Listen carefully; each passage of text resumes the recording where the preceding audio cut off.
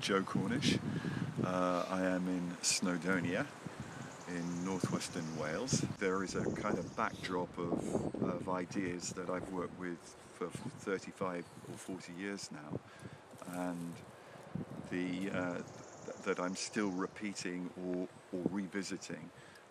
And in a sense, there isn't a specific solution that I'm looking for.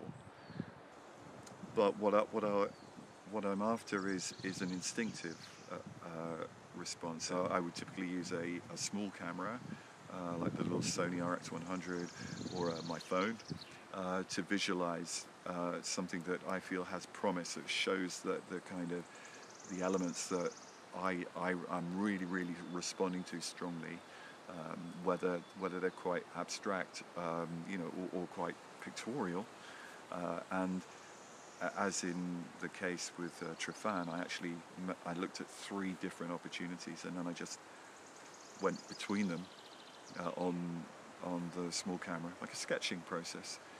And in the end, you have to settle on one of them.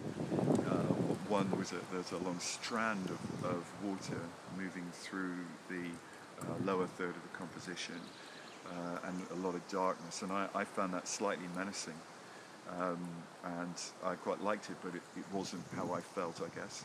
Then in another, there was a sort of series of triangles, of surfaces, that was really interesting, and I thought that was really promising. I almost went for that idea, but the final one had combined elements of curved energy that I felt reflected how I didn't think about it at the time. It was instinctive. You just see, and that's the one that you like the most. It appeals to you most. And I think ultimately photography and art generally is about looking inside in order to express what you see outside.